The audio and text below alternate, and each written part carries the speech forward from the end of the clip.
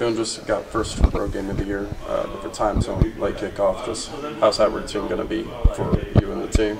We're going to try to keep it the same as possible, but we're just looking forward to it, staying to what we know best, bunch of walkthroughs, bunch of meetings, just staying mentally prepared. Yeah. And, you guys obviously had a big game last week. Just, what's the feeling within the locker room? Are you guys ready to move on week 3?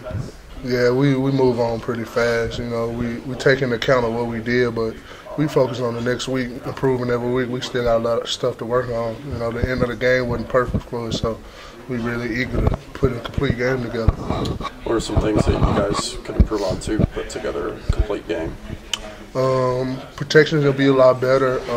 Just having our offense lean on us at the end of the game a little bit more, and just giving Jalen Daniels time to be special. Do you have a nickname you would give this offense that you're a part of right now? Nickname to get his offense? Yeah, or just a name that you describe it as? Versatile, complex. It's a lot of things. We try to be the most stressful offense in the universe. So, what do you think about the Kansas offense? That's what Coach K went with just a minute ago. The Kansas offense? Kansas offense. You like that? Yeah, it's real unique. Can't nobody run our plays like us. Yeah, what do you think makes you guys so successful just 2 weeks in with some new wrinkles to an offense that last year already got a lot of praise?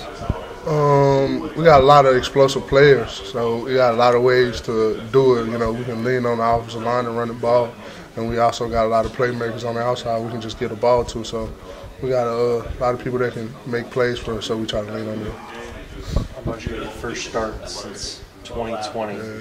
What did it feel like to get some consistent playing time?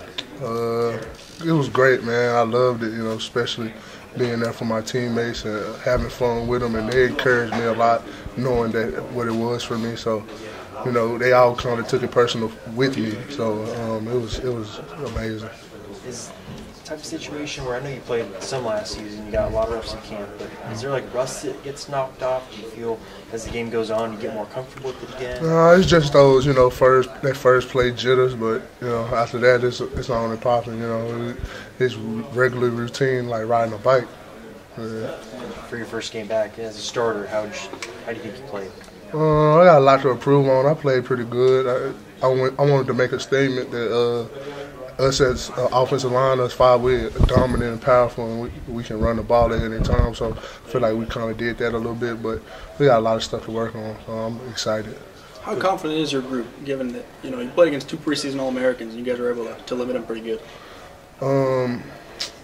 We real confident, but we just know that it's a lot of stuff to work on. We got a lot of stuff to get better at, so that's what's really encouraging us and intriguing us right now, because we did that, but we got still a lot of stuff to work on. We wasn't perfect, so excited.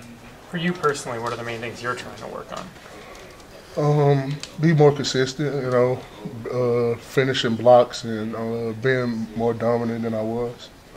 Coach Golden, you talked about you guys having multiple guys that can come in and rotate a little bit, right? Kobe came in for a couple snaps. For you, what's that like, spending one drive on the sideline and then coming back in?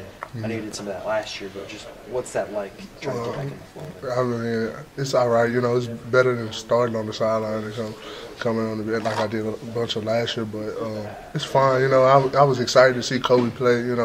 He played great the week 1 for me, and he came in and did his job last week, so it was exciting to watch Kobe play.